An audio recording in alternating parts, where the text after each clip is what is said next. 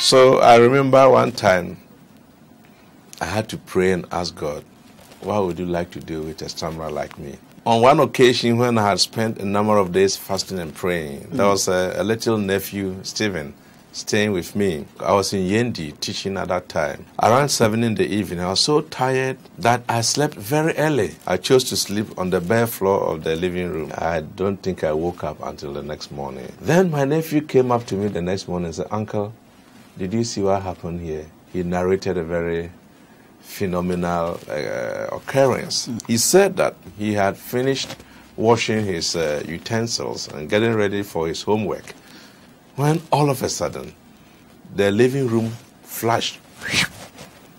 Then he saw an angel walk up to me, and the angel touched my mouth and asked me to bring out my tongue, even though I didn't know what was happening. He said he saw the angel untie a big cord. And when he had untied the cord from my tongue, the angel told me, "You are set free. Go and preach my word."